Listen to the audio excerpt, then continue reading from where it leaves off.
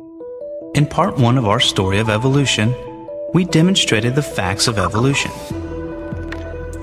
In part 2, we will explore the mechanisms. And to do that, we need to ask and answer just 2 questions. How does variety arise in the genomes of individuals in a group? And how does that variety give rise to new species?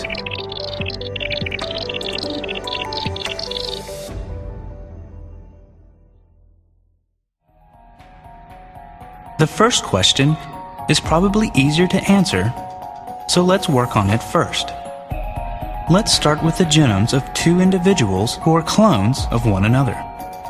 Their genomes are as close to identical as the real world allows. As these individuals live their lives, their genomes encounter viruses, which implant their genetic material into that of the host, thus making the 2 genomes no longer identical. The 2 genomes will also encounter radiation and mutagenic chemicals in the environment, which further modify their genomes differently. Transposons already resonant in each genome will modify their genomes differently as well. The process of DNA replication isn't perfect, and the mistakes that arise in this process will further diverge the genomes. If these modifications happen in the DNA of the egg or sperm cell, then they are passed on to the children.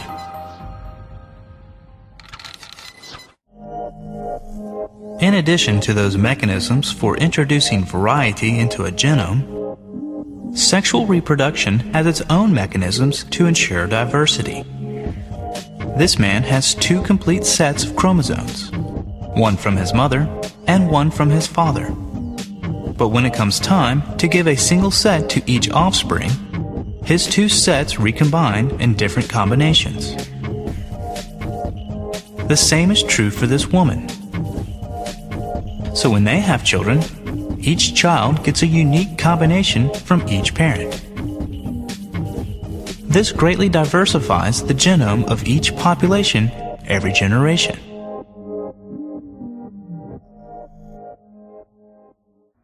Now that we understand how variety can arise in individual genomes, we are prepared to tackle the second question.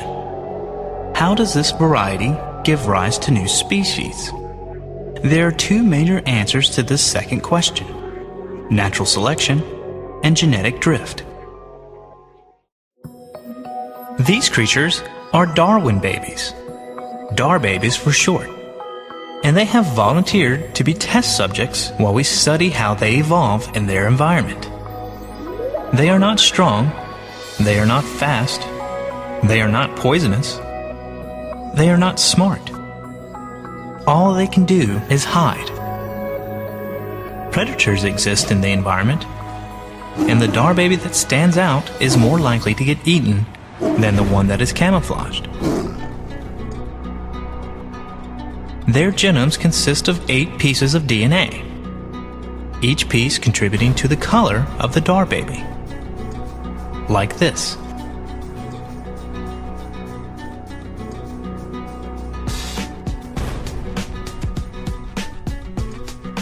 In each generation, 25% of the DAR babies get eaten by predators. Another 25% perish from random acts of misfortune. Just unlucky. Mating is completely random, and each DAR baby has a 50% chance of getting one random mutation. As you can see, almost all of this environment is random. The only tiny non-random factor is the predators eating 25% that are the easiest to spot. Will evolution really work? Perhaps. Evolution is a very robust phenomenon. We will start with all the DAR babies matching the environment. But the environment changes, and now they stick out. Predators come to feed. Some are just unlucky.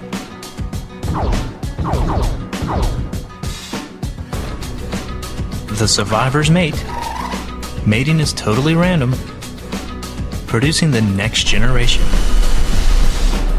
Notice all the mutations, which are indicated by the green DNA bits. Some mutations are bad. Notice the Dar baby that is completely white. Many do almost nothing, and some are actually good. Predators come to feed.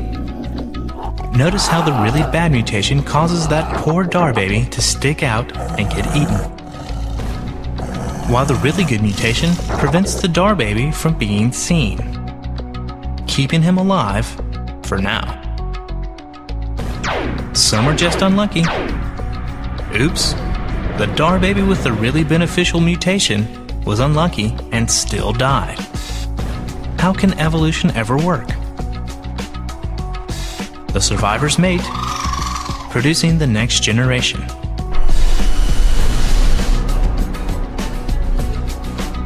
Predators come to feed.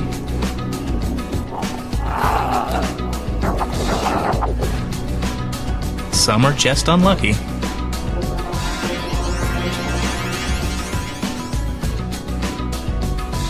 This guy gets to mate 6 times,